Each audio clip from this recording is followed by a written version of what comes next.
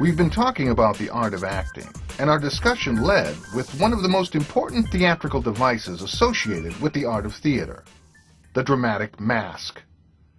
In the last section, we discussed how the mask began as a physicalization of the process of acting. Eventually, the mask was rarely used, but the spirit of an actor taking on a persona has remained to this day. We also talked about the pioneering work of the Russian actor and director Konstantin Stanislavski. His work moved the art of theater toward a more truthful and artistic approach to the art of acting.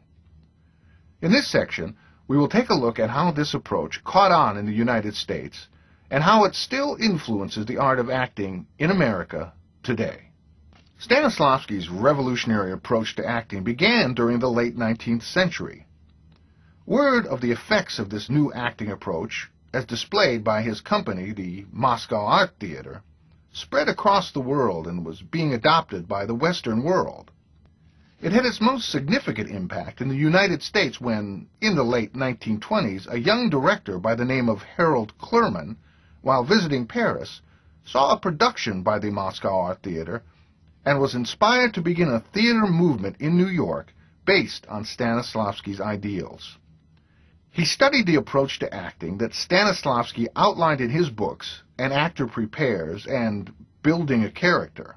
Clurman began holding meetings in his New York apartment and shared his passion for the kind of theater Stanislavski was creating and began to gather a following.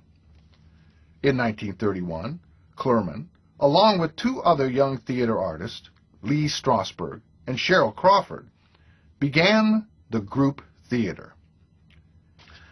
The young dreamers brought a group of actors and directors to a ranch in Brookfield, Connecticut that summer, and there they trained in the manner prescribed by Stanislavski. When the group returned to New York, they produced the Mark Greene play, The House of Connolly. With this production, the Group Theater had launched a new kind of acting in America. Lee Strasberg had taken the work of Stanislavski and made it palpable for Americans. He called his special approach to Stanislavski's teachings the method. Even today, there are actors who are referred to as method actors because of their obsessive attention to the detail of their characters' inner lives.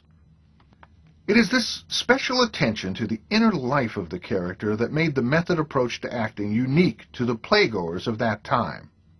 The Group Theater had a tumultuous 10-year existence before they disbanded in 1941. Their legacy and the impact they had on American theater is undeniable. Lee Strasberg began his own theater school, which he called the Actors Studio. The Actors Studio is still in existence today. In fact, the television series Inside the Actors Studio with James Lipton takes place in the very school that Strasberg founded. The Actors Studio trained some of America's most respected actors.